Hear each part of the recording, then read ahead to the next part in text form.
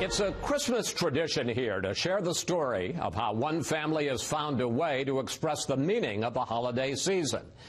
It's a moving example of love for our country and personal generosity. Once again, here is our Power Player of the Week. We wouldn't have the opportunities if it wasn't for the people that fought for us and gave their lives for us. It's that plain-spoken wisdom that has driven Moral Worcester for years on a mission that has touched America's heart. Each December, Worcester places wreaths at Arlington National Cemetery, and thousands of volunteers are there to help him.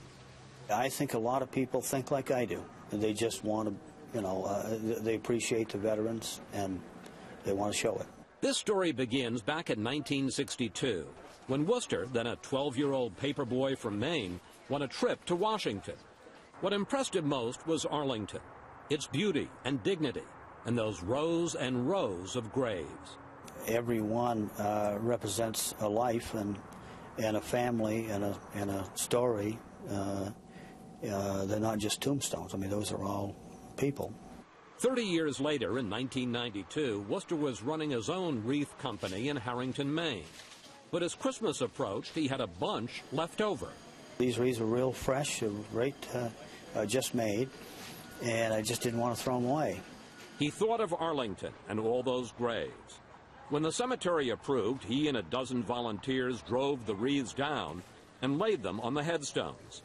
And so it continued for years, until a few Christmases back, when an Air Force sergeant took this picture, which ended up on the internet.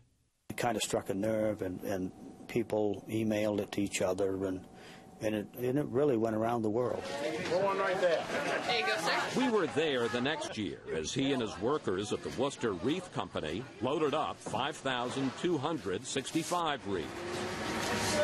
Then they embarked on what Worcester calls the world's longest Veterans Parade, a 750-mile journey that at some points attracted more than 100 vehicles. And when they got to Arlington, so many people wanted to participate.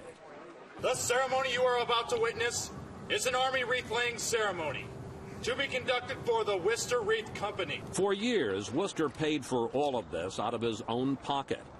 And he started Wreaths Across America, sending hundreds to cemeteries and war memorials around the country. But he will need help to reach his new goal. I think there are around 2.7 million graves, and that's a tall order to decorate 2.7 million graves. So, but you'd like to do it, wouldn't you? I really would, yeah, sometime. I don't know how, but hey, you know. How long are you going to keep doing this? I'm going to keep doing it for as long as I work, and then I know my family is going to continue. So it'll be here for a long time. This is the 26th year Moral Worcester has taken on his Christmas wreath project. This month, volunteers placed more than 1.5 million wreaths on veterans' graves at over 1,400 locations in all 50 states. And now another Christmas tradition. Here's a look from the last 3 years at all 5 of the Wallace grandkids. And now, here they are again, and they keep growing. Caroline, Livy, Sabine, James, and William. From our family to yours, have a very Merry Christmas, and we'll see you next Fox News Sunday. You've gotten quite professional at that. All right, guys.